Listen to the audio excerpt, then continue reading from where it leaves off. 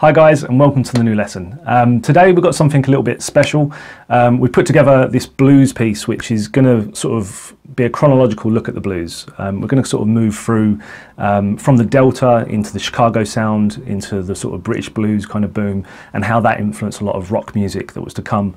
And also sort of beyond that, and sort of where we are today, where a lot of players are really sort of trying to keep that tradition alive. They're not sort of trying to revolve too much with it, they're sort of trying to keep that traditional message that the blues had in the Delta and the sort of Chicago sound, and sort of bring that back with players like Derek Trucks and Robin Ford and people like that. So obviously with this, the interesting part when I put this together was that the music obviously is blues, and the vocabulary for blues can seem quite simple at times, but obviously the way that you tell that message is really the thing that creates that uniqueness in a player.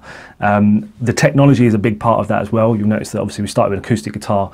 With the introduction of the electric guitar, that really sort of took it somewhere new, because we had a lot more ability with the electric guitar to manipulate the sounds differently. And obviously with that, the amplification obviously came along as well, and that influenced it even more with a lot more sustain, a lot more body in our sound of the guitar. So it's kind of interesting to see how that kind of moved on, and obviously we took it to quite an extreme with obviously where rock music has gone, really, you know, to start off at that Delta place and sort of move on. It's nice to see that a lot of the players that are sort of towards the back end of this song, you'll notice a lot of the players are sort of hinting back at that tradition again, so that's quite nice to see that there's people keeping that sort of original message alive, which is cool.